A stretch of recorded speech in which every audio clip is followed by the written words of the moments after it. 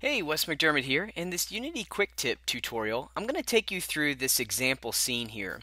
And this video is going to be a little bit different. I'm actually going to kind of walk you through part of a Unite conference demo scene that I created. And so what I've been doing the last week or so is I've been working on this demo scene, and you've probably seen this a few times in some of the breakout videos. I've actually been using it in a couple different ways.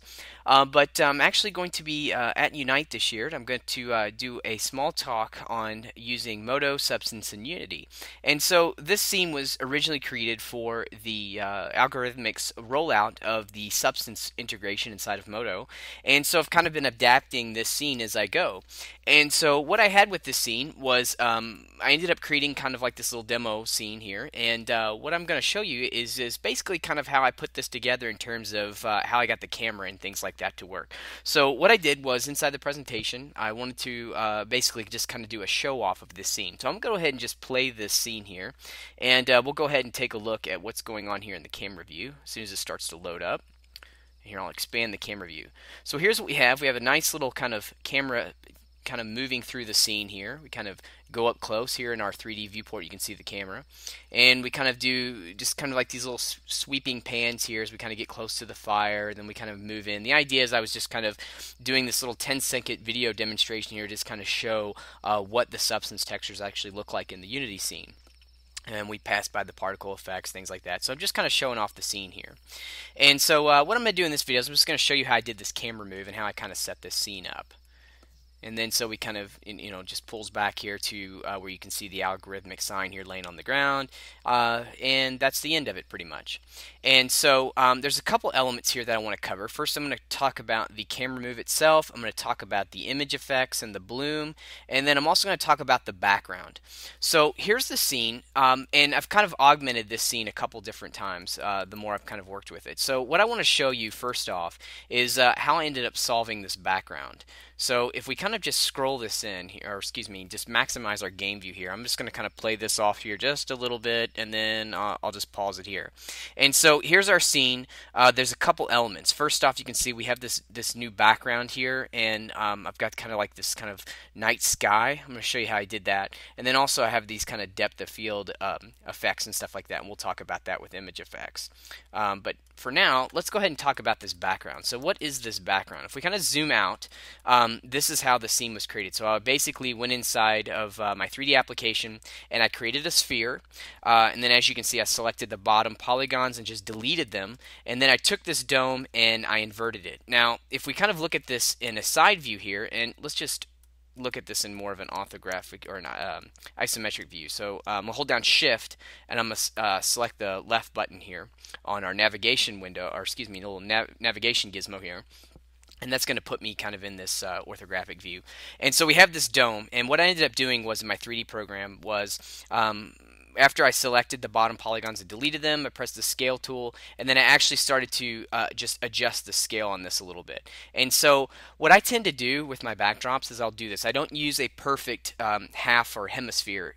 What I end up doing is I take part of that, and then I go through and just kind of squeeze it down a little bit on scale here on the Y, and what that does, it kind of gives like this little compression effect, and it kind of makes the sky look a bit more realistic because it gives it a bit more perspective when I use this kind of squish dome effect.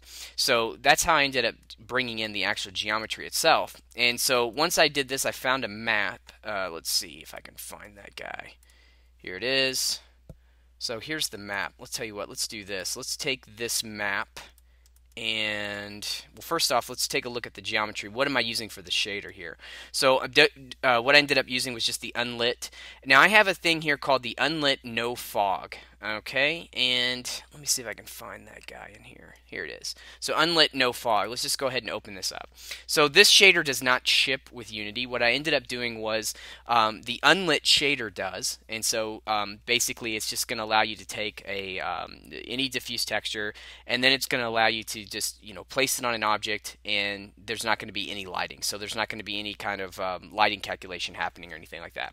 So what I ended up doing is I went out to Unity's site and I downloaded the source files for the source shaders, and then I just made a small change to that because in this scene I have some fog happening here in this scene. And I think in order to enable that fog, here we go, I just turn on this little picture icon button here, and that'll kind of enable the fog so I can see that in my 3D viewport. So one of the things that was happening is I had the fog running in the scene, and it was really messing up this background because with the fog enabled, it was really just kind of washing over my background plane here, and you couldn't see anything. So what I needed to do was fix or change that shader. So if we go back, what I did, like I said, is I downloaded the source shader, and then I just edited it, and I just did something very, very simple, which was, if I can come all the way down here, see in our shader here, this is, I believe this is just a surface shader. I did a couple things. So inside the surface shader, we see that we've got a pass. There's two passes in this. And so what I did was I just added this small piece of code right here, fog. Let's see if I can zoom in on that actually. Hold on just a second here. Nope, I can't. Okay, so anyways, you can see that we have this fog, and then I just set the mode to off. And so I did that in each pass. So we have this pass, and then I think that we have this pass here where we've got lighting is off, and then again set the fog mode to off as well. And so what that did was, so I saved that shader, set up a new material, and then just added that shader, as you can see here, unlit fog, and you can see the unlit. It's getting cut off here, but here's my no fog. And then here's the texture. So this one right here, so unlit texture, this actually ships with Unity. But if you're using fog in your scene, the fog's going to kind of wash over that. So that's why I added that no fog mode, or basically disabled that in the shader. And so that's how I set up this background. The other thing that we'll do really quickly is I'm just going to run this here in Photoshop, and I want to show you what this image is. So one of the things that I do with this image here was or here's how I work all of my sky domes. Let me do just a really quick, let me go back here. Let me pause this just for a second. I'm going to open this up in a 3D program. Okay, we're back. I'm actually running this inside of MODO here. So here is that dome I was telling you about.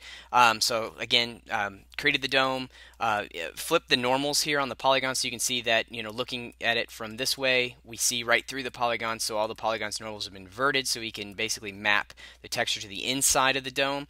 And then what I want to show you is the UV. So if we take a look at the UVs, what I did was I went into my top view, like this, and then I did a flat projection down. So if I was doing that in, say, MODO, I would just do project from view, and then once I had that projected, then I just did a simple relax here to relax all the UVs. So they ended up getting a view UVs that look like this. So then if we jump back over to Photoshop, what I did was I just went out online and just quickly found kind of a nighttime image.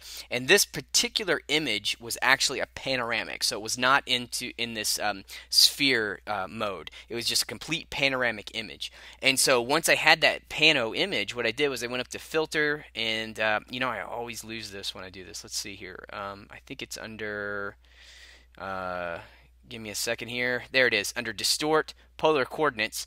And then what I did was I just did the rectangular to polar, and then I get this image. So now that I kind of have like this kind of spherical ball image, or kind of like something that would look like if you were using an IBL or an image-based lighting kind of technique, and then once you actually map that to the UVs that look like this, the effect that you get is this here. So you end up getting a really nice, let's see if I can turn off my grid here.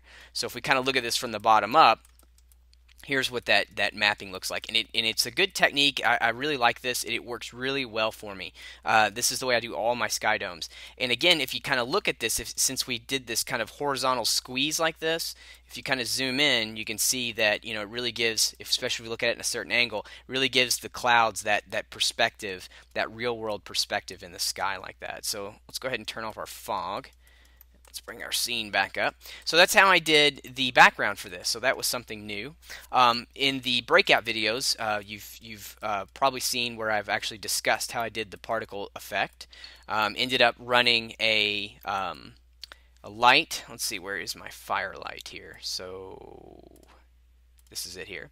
So I just have a script here that basically just flickers the light, so it kind of makes it a little bit more realistic there, lighting in the scene.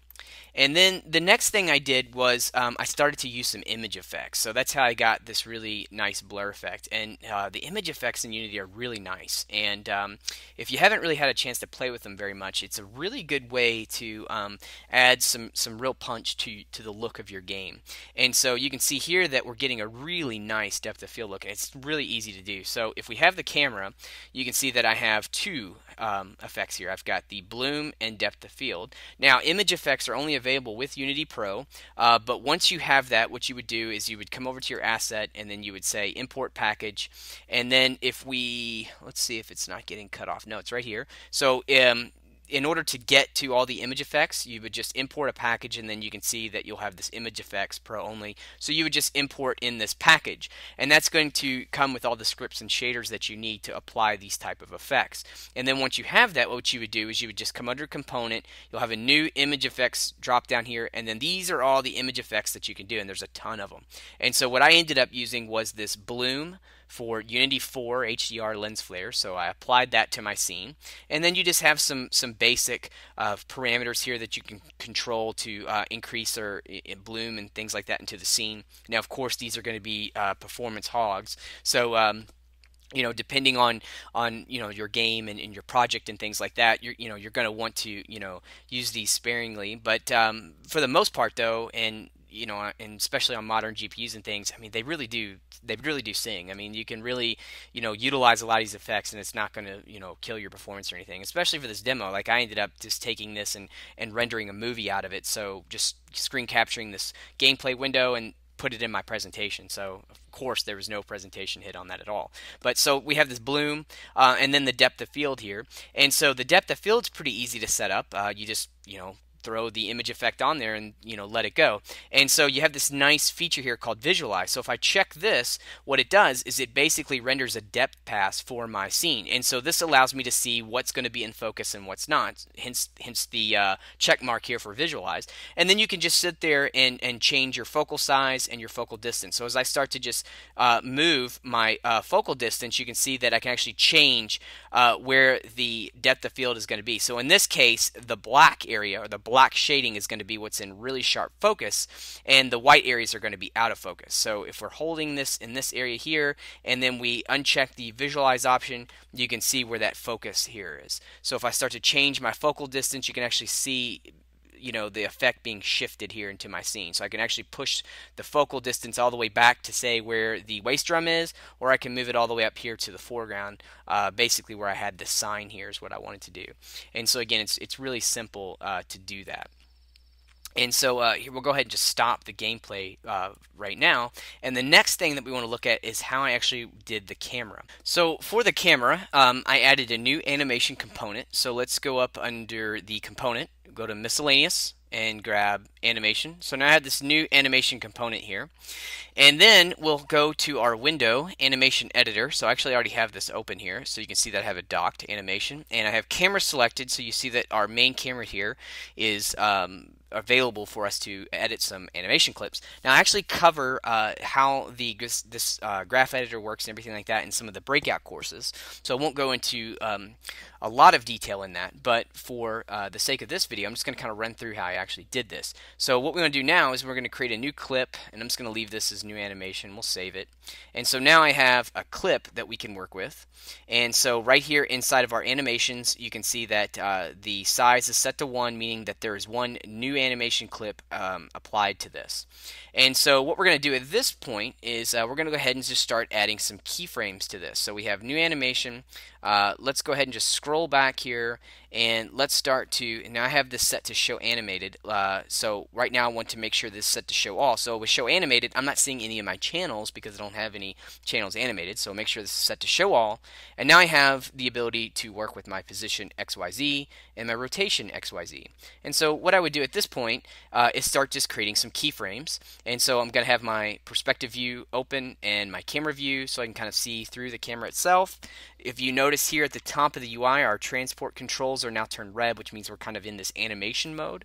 And so what I'm going to do at this point is for the X, I'm going to go ahead and right over this channel here, I'm just going to click this little box and I'm going to say add a key. And so now you see that we've added a keyframe. And so now we've got this time editor that we can work with. So we can go ahead and scroll this. So let's just say that, and this is here, think of this as in seconds. So let's just go up to say maybe like, let's see, I'm going to change this number to something fairly high. So maybe like 300, well, let's do maybe something like 120 frames, basically. Well, it puts me around 2 seconds. Let's do 300. All right, so now that I have that, what I'm going to do is I'm going to say I'm going to add a key at that point. And so now that I've done that, you can see this bar here is going to allow me to kind of zoom out on my time. And so now you can see that we have 2 keyframes. So at this point, at this keyframe, what I'm going to do is I'm just going to start to just drag my X here. So I'm actually going to start to setting a keyframe here for this. And so maybe we'll push this in at this point. The other thing I'm going to do with this is I'm going to go ahead and start to pull back on the Z. So we've got this effect. Now what I can actually do is I can scrub my timeline. So you can see I start to create this effect here. I can also just go ahead and hit play, and so you can see this working here in the 3D view, in our camera view. So we start to look at our camera move here. And then the next thing I did was I was like, okay, well that looks pretty good for that. Here we can actually see our keyframes. If we wanted to, we can actually right click here. Let's do it on where it's not getting cut off from the screen capture. But I can actually go through and I can change the way the interpolation between these keyframes are working. So we've got our tangents here, left and right, and both tangents can be free, constant, or linear. We can do free, smooth, flat, things like that. So we can actually start to create some ease in and ease out with this. So I may select these keyframes here, and I may say something like free, smooth, and now I actually have these little tangent handles that I can start to work with if I wanted to. But we'll go ahead and just leave those for now. And so now let's say that we were here at 300. Let's go ahead and change this to something like, say, maybe now we'll go up to maybe 450 in time, and I'm going to set add a key for this here as well. And now we'll just kind of zoom our timeline back, and then at this point here I may want to kind of start to push in on our scene and kind of push over a little bit here on our X.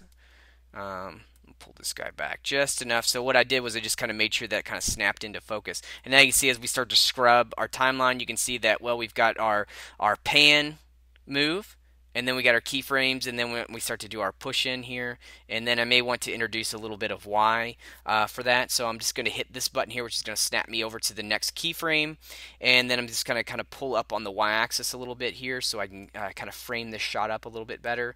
And so now you can see that here's the effect that we get. So that's basically how I worked through the whole entire scene, and I just kind of timed things out, and I just kind of worked and got myself this nice little camera move. And then once I did that, as you saw before, we created an animation clip. And so that clip has just stayed here. It's right here in my scene as camera move. Now I could actually, I call this camera move, but this could have been, this will actually animate any object. So let's say that I had another game object in my scene. I grabbed the animator clip to that, and I placed this object here onto that clip. It would animate in the scene as well, and that's the power of these animation clips, because they're basically like containers for keyframes and curves, and you can apply those to several different objects in your scene, or numerous objects in your scene at the same time, and it doesn't have to be the same object. So they're really powerful, and it's nice to have this control. Now I could have gone out to my 3D program and animated the camera there and then imported the camera in via FBX and things like that. But and I almost did that because there are some extra controls in a 3D program that you don't get in Unity, such as motion path curves and things like that. Now there are some really great asset store tools that you can get that will allow you to visualize motion paths and stuff like that. But you can see that if you're on a budget and you don't want to have to buy something new every single time you have a project, you can do this right here inside of Unity, and it's pretty powerful. So at this point, I'm just going to kind of close out this video. It's kind of a short one, but wanted to do something a little different. It's been kind of a hectic time here getting ready for Unite. Very excited to be able to go. First time going to Unite. And so just kind of wanted to just kind of show a piece of the demo scene that I've been working on, and how things are coming together, and how I was able to utilize my image effects, this camera move in the background and things like that to kind of further augment this scene and make it a little bit better for my presentation. So thanks a lot for watching.